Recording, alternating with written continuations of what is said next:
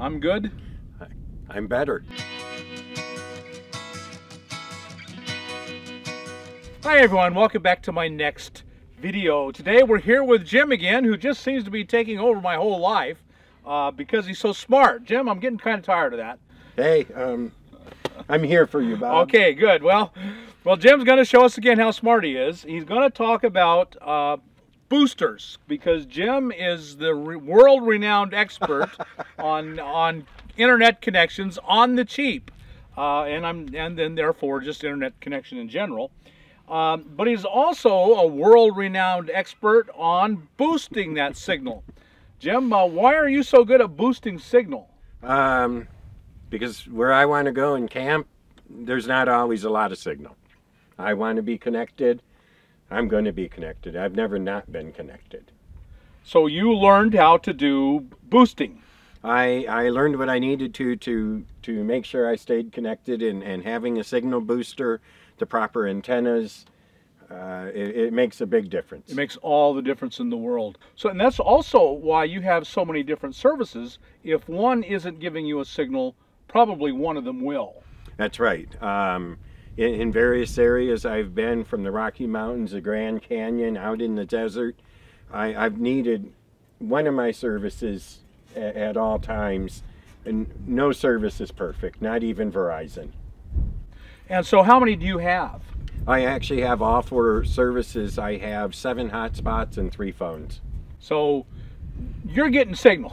one way or the other, I'm going to have signal. If it's out there, you're going to get it. I've reached out as far as 40 miles to find a cell tower. Oh, wow.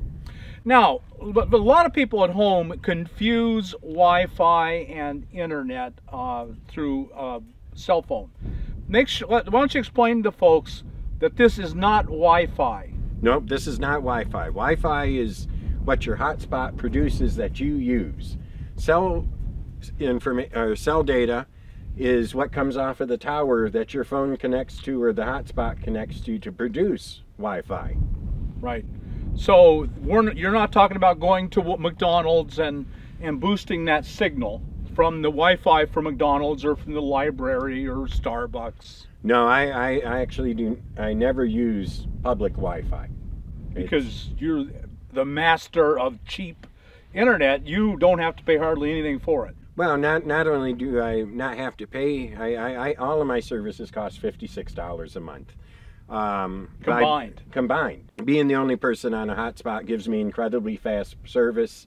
I don't have to worry about somebody setting up a fake Wi-Fi that they can get into my computer or my phone and steal my information. And I don't have to worry if McDonald's has 100 people in it using their Wi-Fi. I'm the only person. Right. So we just want to clarify that this is not Wi-Fi. This is internet. You have to pay for these services.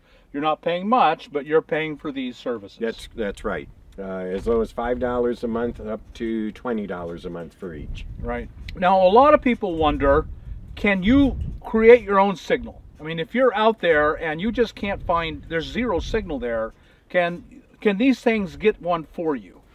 They cannot create a signal. There are times when my devices don't see a signal on their own, and inside using a booster I will find a signal, but they're not going to create a tower where there is none. Right. There has to be tower within a range that even the booster can get it.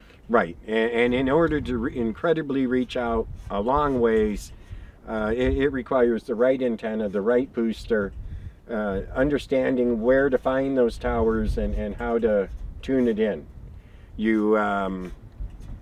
I probably spend 2 or 3 hours tuning in my hotspots when I find a new spot.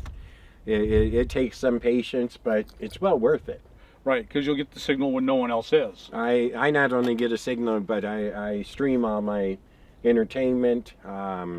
If my phone doesn't get a signal on its service, I use Google Voice and wireless, and I get a signal that way.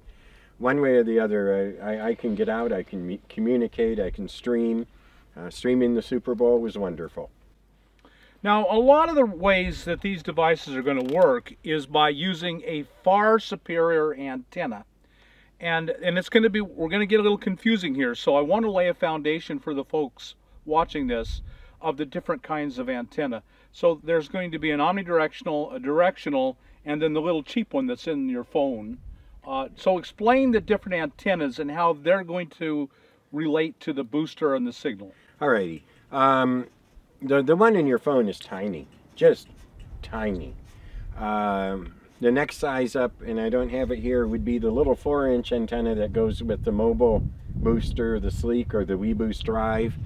It magnifies to the top of your car. It's bigger than the antenna in your phone, certainly, and it does make an improvement, but out here in the middle of nowhere, it's not going to cut it. Right. An omnidirectional is the simplest good antenna to use. It can pick up a tower in any direction and send that signal down to the booster. And by omni, it means in a circle. All the way around. And a directional antenna, you have to actually be pointed at the tower in order to use it.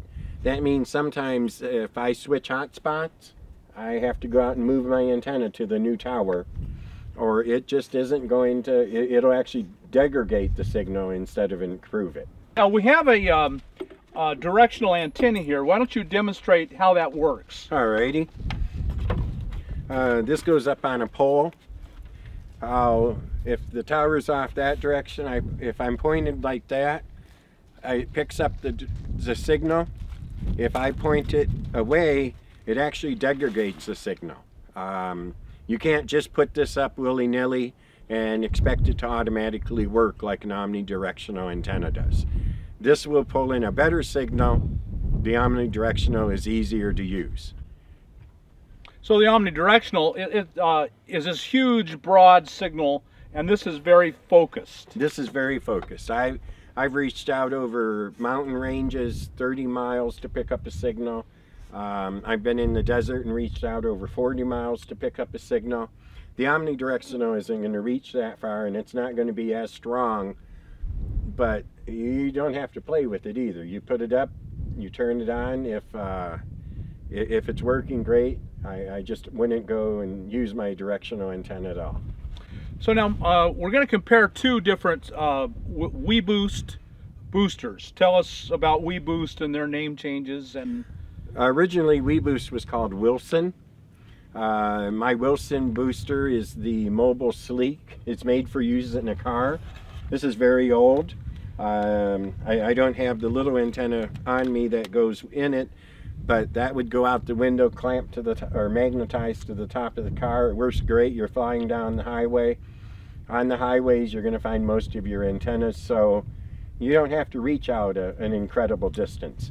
Out here, there's just not an antenna close enough for it to be effective. Mm-hmm. A few years back, Wilson changed their name to WeBoost. They repackaged the Sleek as the Wilson Drive, and it's the same product, new package, new look, a little bit more expensive. More money. I generally tell people to find the Sleek or the WeBoost refurbished, and you can save yourself some bucks, but I think you can pick up a brand new WeBoost Drive for $149 on Amazon. That's pretty inexpensive, and it's very effective. Now, one problem with the Sleek and the WeBoost Drive is your phone or hotspot has to sit right in the cradle, and it can get pretty hot in there. The booster is down here, and it produces heat. Your phone and hotspot produces heat. Between the two of them, they can produce a lot of heat. And what they do is, you don't have the arm on it. They normally come with two arms, and your phone or your hotspot slide in here, and you just take the other arm off because it gets in the way. It gets in the way. Right. I'm constantly changing hotspots and phones. One's larger, one's smaller, and I don't have this. This actually comes with a mount that mounts on your dash and holds your phone upright like this. I don't use it. I set it on the valance in my trailer.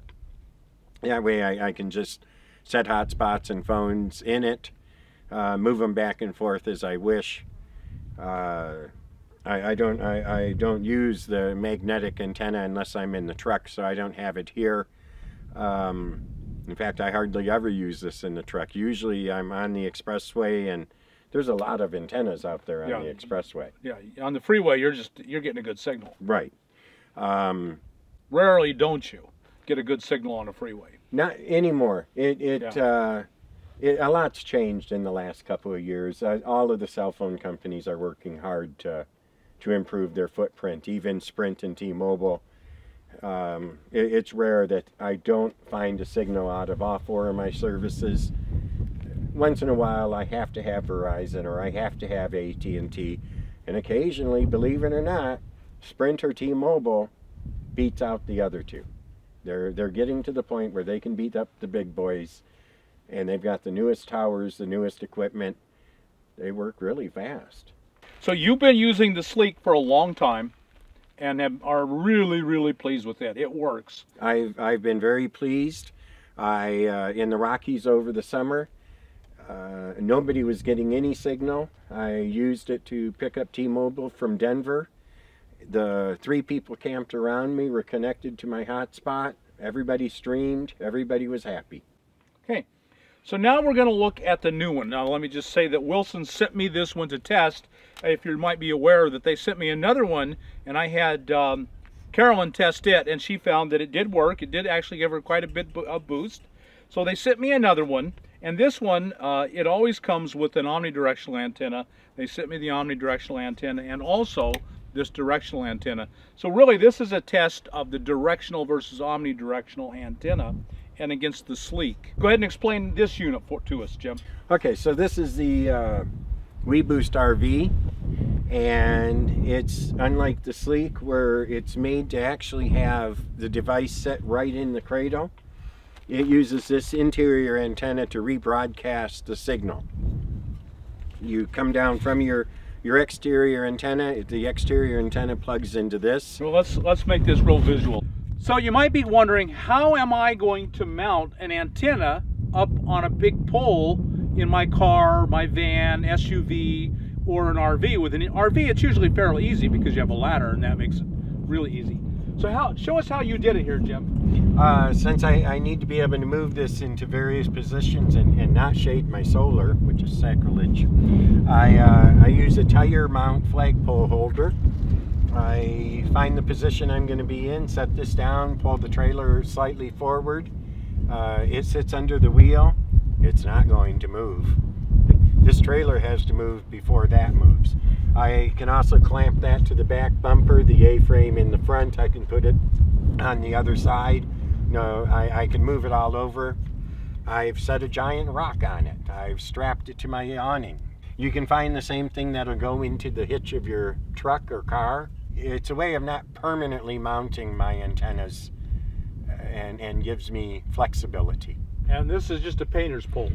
Actually, it's a window cleaner's pole, but the same concept. Right. It's a 3-piece extension pole. It collapses down to just a little bit taller than that blue, which means it goes into the trailer or my SUV very easily. And it's lightweight, and I think it was $20. Yeah. So that's how you can get your antenna way up in the air, or as far up in the air as you want, without much problem. So your exterior antenna is way up on the outside. Cable comes down and goes to this. And it goes to this. This plugs into either 110 or 12 volt. Another cable comes to this, and you place this inside the cabin where it's convenient for you. This rebroadcasts the signal for a short distance around the unit, and it makes it so that, well, if you can sit there and use your phone like normal, you can use an iPad, you can use a hotspot. It doesn't have to be immediately on top of the device. We did find that it worked best on top of the device. Right, much better. It doesn't, well, yeah, but it doesn't have to be right on top of the device. You can be a short distance away and be comfortable sitting on a couch or in a chair and not be restricted to just the cradle. If I use a phone in the cradle, I have to use a Bluetooth headphone and microphone to make a phone call. This, I would not need that. So when you've been testing them for a while, as scientifically as you can, which in your case is pretty good. You're very methodical in all your testing. So we have the two devices. We have the WeBoost Drive 4GX. This is $500, and it doesn't include the directional antenna. And the Sleek, well, neither of them include a directional antenna. They both come with an omnidirectional. You replace that with the directional antenna, and we've tested them both with the directional antenna. Correct. And the Sleek is, I think, full retail on Amazon is $179, and if you watch, you can get them for $149 on sale. Right. Or you can get them refurbished for less. You can find a WeBoost Drive for $129 on Amazon or eBay. It's the Drive that's $149 brand new on Amazon. Like you said, these are considerably more expensive. $500. This is $500. This is full retail is $179, and with both of them, you're buying the external antenna. And both of them, you have to buy an external antenna to get directional. To get a directional antenna. Now, the omnidirectional antenna that comes with this is much larger, much more powerful, much better. However, setting this up to use in your car while you're driving down the road would be a major pain. That's probably the one big improvement to the Sleek is you can actually plug it into your car. I can plug it into my RV. I can use the little antenna. I can use the big antenna. Right. Maybe if you were driving an RV, a motorhome, this would be effective going down the road. You're not going to put it in a Chevette. Okay, so here's the moment of truth. We've compared these two directly against each other. As far as we can make it, exact same situation. The same antenna, we just unplug it from this one to put to this one, back and forth. As far as we can make it, these are identical tests. $500, $179. Which one's better? It depends on what's better for your needs. You're not going to be able to use a phone sitting on a couch with the Sleek. On the other hand, being able to set something directly in the cradle compared to having it a distance away from the emitter is better on the Sleek automatically. We actually found that if you touch the hotspot or the phone... This is a hotspot, let's say that. Yeah, this is my T-Mobile hotspot. This is what we use to test it with. If I actually touched it to the emitter with the directional antenna, it beat the Sleek by about 10 dB. Right. However, if you got as far as 6 inches away, then they were about the same. Then they were starting to get the same. If you get 2 or 3 feet, it really the signal from this really degraded quickly. Really degraded. Now, whether or not it still improves your service enough to be able to walk around your RV, I don't know. That's up to you. But for the extra money to get the actual highest boost, you still need to be right on top of the emitter. Right.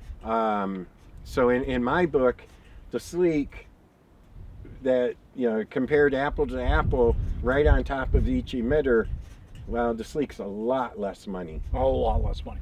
$179 versus $500. You lose the advantage of being able to move it around, because on both of them, to get the full advantage, it had to be touching both. It has, you either have to be in the cradle or you have to be touching the indoor emitter. Right. And again, the Sleek can go into a car, move around, and it's easy to move around. You don't disconnect anything. You just unplug it, stick it in the car, put the magnetic mount up, and you're off and running. So in my use, I almost always use a hotspot. So you don't care. I don't care. Well, if I put a hotspot in there, excuse me, you can if you're parked over there, you can sign into my hotspot and watch Netflix. There's no way this is going to let somebody in an RV 20 feet away use your signal. No, you're losing too much, way too much. Well, in my instance, I think if I was at the wrong end of my trailer, I'd get nothing at all. In fact, you might be worse because you're indoors rather than outdoors. Right. If your phone was out or your hotspot was outdoors, it would be better than using this indoors 20 feet away from the emitter. Yeah, I have had a situation where I worked with somebody that we were trying to use the RV unit, and in order to get a signal, I had to leave their trailer. It just, you had to be right on top of it or nothing at all. Right. So, I know this is a little complicated. The question is, does the hotspot touching it, a phone, let's say you have a phone, you're using your phone as a hotspot. Well, does it have to be touching it, or can you walk around with it? And it turns out, to get the advantage, they both actually have to be touching. And if you use them like that, the device touching both ones of them in the cradle or actually touching it, then you get about 10 decibels. So the difference between these two is $320. Right. If you're touching both emitters, you get a slight different improvement using the RV unit. You lose the ability to move the unit around. Now, for that $330, you do get a much nicer omnidirectional antenna. Yes. Now, does that price include the directional? No, it does not. Either way, you got to go buy the directional, which makes is a huge difference. Well, the directional makes a monster difference. It does. I almost never use my omnidirectional antenna. In fact, I've been places where I've had the directional antenna, somebody else has had the omnidirectional antenna. They're signing into my hotspot. They just don't get any signal at all. It requires the tuning that the directional antenna is going to give you. Right. So that's about all we really need to tell you, is that if you just absolutely have to have a signal and that 10 decibel is worth the $330 to you, then this is the way to go. I mean, it's just going to give you, maybe it'll give you a signal when there's no other way to get one. But that's going to be a real rare exception. Well, it's going to have to be, because I've been out here over a year and I've been in some pretty extreme boondocking situations. I've never once been without a signal yet. The sleek and a directional antenna is always provided for me. And as I mentioned, I've been 30-40 miles away from the antennas or the towers. I've had mountain ranges in between me and the towers. The sleek is, honestly, the sleek is more than worth it. For the money you pay for it, it's actually outstanding. So the bottom line is here, folks, buy a sleek. That's the old name for Wilson Electronics, and now the new one is Drive. The WeBoost Drive. They both do the same thing. They both react the same way with a good directional antenna. The WeBoost wideband directional antenna expands its abilities to cover frequencies that are now coming online that weren't around when the original sleek was designed. So you can improve it with a good antenna, and for the money, my setup is $200 for a refurbished, the cord, the antenna. I've never been out. Right. So that's what we're recommending. We're not actually recommending this. It does have a boost, a slight improvement. To us, it doesn't seem like it's worth it for that extra $330. Buy the Wilson Sleek or new WeBoost Drive, and you're with the antenna, and then spend the money to get this and the cable to run it, and you're going to be really glad you did. Yeah, these antennas are $45. Right, and then the cable's probably another 10 or 20. The cable I use is $20. 20 bucks. So yeah, you're $200 set up and ready to go. So you just can't beat this. Right. Okay, there you have it, folks. We'll put links for all these things down in the down in the description, so you can go to Amazon and get them. Well, once again, Jim, thank you so much for really cutting through. This is kind of a complex issue, directional, omnidirectional, 10 dB or whatever. But thanks for helping us cut through it. I think we've really clarified this for a lot of people. I had a blast setting it up and testing it and getting to the bottom of it. I'd love to say that the more expensive unit was really worth the money, but I just don't feel it is. You wouldn't spend the money for it? I certainly wouldn't. It's much more complicated to install. It's much more complicated to use. Oh, and it also uses more power. Right, a lot more power. I was testing it. It uses at least 1.5 amps constantly, up to 2 amps. My WeBoost, if it's not charging a hotspot, only uses 1 amp. So double the power, which makes a difference. That's considerable when you're out here and you need your power to last overnight, and it's a cloudy day and you need your solar to provide for you. That can be a big difference. Can be a really big difference. So Jim, if people are interested and would like to learn more, you're just such a helpful guy. How can they get hold of you? You can get a hold of me at jimindenver.com. We'll have solar cooking, internet, all kinds of information for people to learn, and or see me on YouTube with Bob. Yep, yeah, because he seems to be here all the time.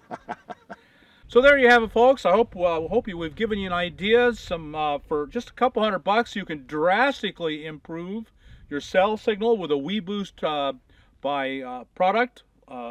Either $500 for the ultimate or $200 for a really screaming deal on the drive. So, or the sleek, either one.